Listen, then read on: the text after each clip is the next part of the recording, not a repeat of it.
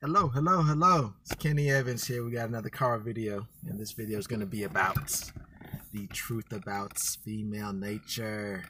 And it's a hot topic in modern dating, and it's been really going on since the beginning of time. How to get the most women and how to deal with them wanting to get the best they could get. Oh, and it's such a really simple topic and interesting topic to talk about.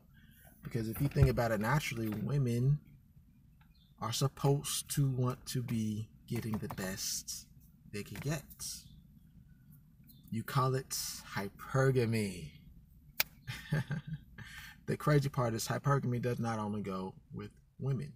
It's mainly talked about with women just because of our society and a lot of guys who are weak men, beta males, non-select men for the Rom Wills fans, who do not know how to keep a woman intrigued or get cheated on by a woman or get left by a woman because of their neediness and their weak behavior and their weak game. But hypergamy is essential for human nature to continue and for human nature to be the best it could be. If you think about it by definition, hypergamy is a woman in this case looking for the best mate she can get. And if she's at a mate, but then she sees a better one, she has the right to go to that better mate for the survival of her children, therefore the best chance for future generations to survive as well. So it is very important actually for people to be hypergamous, but I want to explain it to you guys from a prehistoric position. So if you think about prehistoric humans, men and women, back then they didn't have obviously the internets and all this different stuff, mirrors that people could look at and see themselves and try to be the best they could be from the external. All they had was what they saw. Maybe you'd have rivers or lakes where you could see a reflection of yourself, but even then, what were you going to do about it? So all they were really going off of, men and women, was their interactions, the different kind of men and women they saw. And naturally, women would want the biggest and strongest man as opposed to a smaller man, weaker man, and a shorter man, because they had a better chance of survival. Not only them, but their offspring. They would have a better chance of producing an offspring that was bigger and stronger. You see a man that is 6'4", 250 pounds back then, before all this stuff, you get a petite woman with the curves, she's gonna feel much more comfortable that he will be able to protect them in case of a saber-toothed tiger came or some sort of velociraptor came and attacked them, as opposed to a guy who is 5'4", 120 pounds, and obviously had a better chance of protecting their offspring. So naturally, all that biology has come today, and naturally, women are going to want a man who is taller and bigger and stronger. Naturally, that's just how it is. It's still, again, for the survival of not only them, but also the offspring, and for producing the best offspring that will survive and produce again, and so on and so forth. So don't be getting mad at women who want to be getting the tallest and the strongest and the biggest, best looking guy, because that's what they're biologically designed to do in order to keep the human race alive. But then again, a lot of you guys get mad at women who want to go for guys who have money. The money. Women care about money. You know, versus the looks. Now they care about money. Money is so important, and that's not true. Money is not important to women. It's not the money that is important to women. It's the ability to gather the money or the resources. Because again, if you go to the prehistoric human days, gathering resources or having money was gathering food. In order to be a man who could gather resources or food, you had to be able to, or in order to be a man who had resources or food, you had to be able to gather those resources in food. And if you did it, you didn't survive, you didn't eat, you didn't have clothing, you weren't able to make medicines or stuff that you needed from that animal, and then you also had to move, so you didn't get to rest. You know? So gathering the resources and going out for the hunt was very important.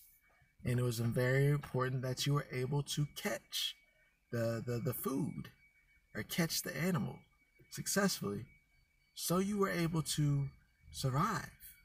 So obviously, if you weren't good at that very, very often, and you failed more times than you succeeded, you died. You weren't able to provide for your family and for the village or the community, and therefore you guys were killed off. Not only you and the woman, but the offspring, your children. And then you were done. So resources or money, being able to gather money or resources, is very important, again, for survival. You know, it's very important for survival. So biologically, women are attracted and drawn to men who are able to gather resources. You know, even if you want to talk about status. Think about it. Status back then, you go with status now, a celebrity, somebody who everybody knows, somebody who people like. That's very important now. But it was even more important then. You wanted to be the person that people liked, the person that people wanted to be around. And that was drawn not only by gathering resources, but also being physically attractive, but also, you know, being able to interact with people of the tribe. The men interact with the men. Because if you were well liked by the men, they could help you with their sisters, who you know you could possibly mate it with, or their cousins, who you could have possibly mated with, or also other tribes. If you were known as the greatest hunter, you could have, if you had a tribe in the, you know, another tribe, they could have gave you their best female for you to mate with. You know, so status again was very vital to survival, because it means you were well liked and you were well received, not only with your tribe but also with other tribes. Status was very, very important to survival and also keeping people around you. You know, group of the women, the most attractive, are going to stick together because they have an opportunity to mate with the most attractive man. Same with the most attractive men. They're going to stick together because they help each other and it looks better for them. But then they also have an opportunity to mate with the most attractive woman. You know, so it is very important. Status is very important. You know, but if you talk about the most important thing, the mindset of an alpha male, a strong man, was even more important back then than it is now. Because though as an alpha male back then, if you had the looks, the money, and the status, it helped. But you obviously didn't always get the most attractive woman, because there's always going to be more attractive men. There's always going to be attractive men. Obviously, back then it was fewer, but there was always ones that you had to that were in competition, directly or indirectly. Obviously, it's not as vital nowadays, the competition between men for women, because there's billions and billions of women everywhere. But that mindset was very important, that alpha mindset. Imagine you got this big, strong prehistoric man, more specifically. You have this big, strong man, and he's so needy and insecure. He's focused on this little petite woman who's with the other women.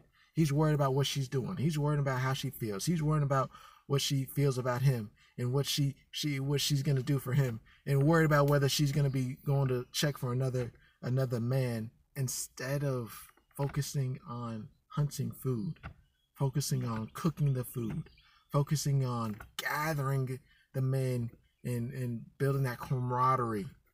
Instead of all that stuff that he needs for survival, he's focused on this one woman. And that's what you guys do nowadays. But it's worse because there's billions of other women, but you want to focus on one woman. And that's terrible. You don't have that abundance mindset. And because you don't have that abundance mindset, you lose out on women. But back then, if the man did that, he would die. And that woman would die. Because instead of him focus on doing what he had to do to survive, he focused on a woman who's supposed to support him. The woman was supposed to support him. She's not supposed to go out there and worry about, surviving. She wasn't there to hunt. And she had her own status that she had, but she wasn't the one gathering the man status, And that's the beauty of why women are supposed to be focusing on you as the man, because it's for their survival. Women are supposed to do that in order to survive, and that's the reason they go for the best man they can get. Hypergamy. It's for survival, and that has still been going on till today. But the beauty of today, as opposed to back then, you have options. If a woman wants to go for the best she could get, leave her alone. You could get other women.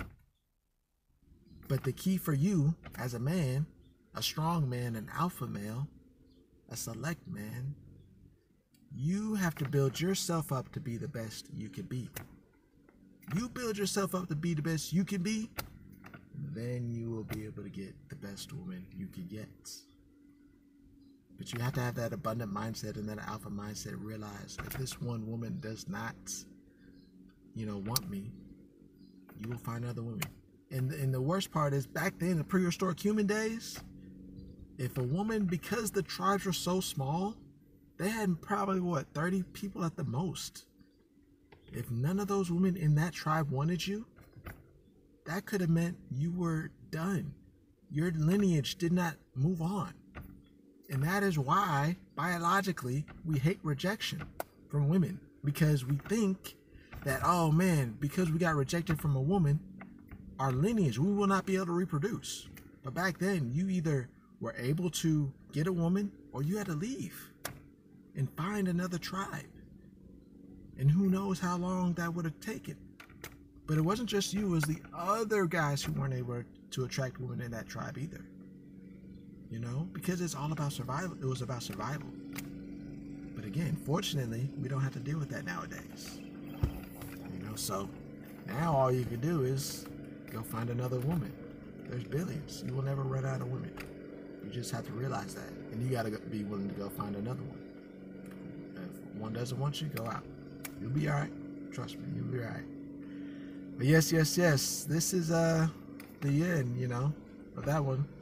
And how female nature, and the truth of it is, it's natural. And it's a good thing. You just have to be the man that they want to be hypergamous with. You got to be the man that they want to be hypergamous with. And don't be mad at the other men that they do want to be hypergamous with. Because eventually it will be your turn. You just have to keep on working. But yes, that's all I got for y'all today. Hope y'all liked it. Like, comment, subscribe. Let me know what you think, whether you agree, disagree. Let's have a conversation. Hey, and don't forget to hit that notification button, you know, for whenever I load these videos. And hey, if you find value in this video, I'd appreciate it if you guys send me a little donation. You know, that would be cool. I would really appreciate that, you know, and it would let me know that you guys really appreciate my work here, you know, and my mindset when it comes to this. So I appreciate it. And until next week, y'all be safe. I'll see y'all.